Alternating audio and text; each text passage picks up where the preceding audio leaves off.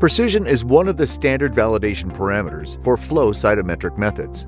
Precision is defined as the closeness of agreement between indications or measured quantity values using replicate measurements on the same or similar objects under specified conditions. Based on sources of variation in a measurement procedure, precision measurement can either be repeatability or reproducibility. Repeatability is the variability among replicate measurements of a sample under the same constant experimental conditions. Reproducibility is a measurement of precision under changed measurement conditions. Examples include different locations, operators, measuring systems, and replicate measurements on similar objects. Reproducibility can incorporate between laboratory and/or between instrument variability, which happens routinely. Recommended practices for precision assessment include evaluating intended use samples spanning a significant portion of the measuring range.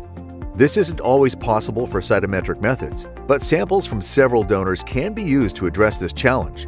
With limited sample stability, reproducibility studies can be conducted over time with stabilized control material.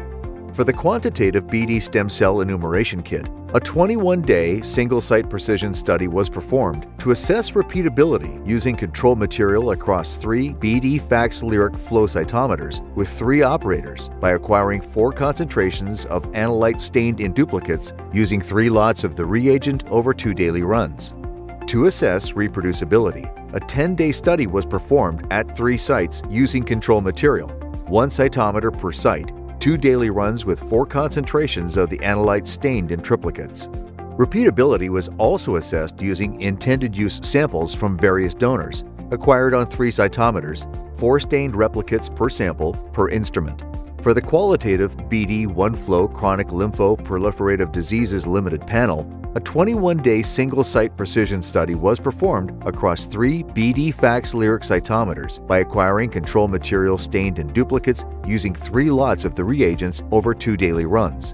A 5-day study multi-site precision was performed at 3 sites using 1 cytometer per site and control material stained in triplicates using over 2 daily runs. The appropriate specific validation approach depends on the intended use of the assay and the associated regulatory environment. If a lab implemented assays like the BD stem cell enumeration or the BD one-flow CLPD panel approved for use as an IVD or CE, a method verification instead of validation is recommended. For verification of an IVD-approved CE-marked assay, repeatability, reproducibility testing over several days is recommended.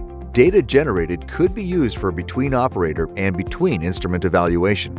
Depending on an assay's intended use, many statistical approaches may be valid. Using simpler statistical methods, repeatability is determined by analyzing the variability from within-run replicates for each sample and calculating the outcomes. Similarly, overall reproducibility is calculated by pooling data from all runs to calculate outcomes. Both repeatability and reproducibility are reported as the % CV range across all samples. Depending on the intended use of the assay and associated regulatory status, factorial experimental designs and full validation strategies for precision can be utilized.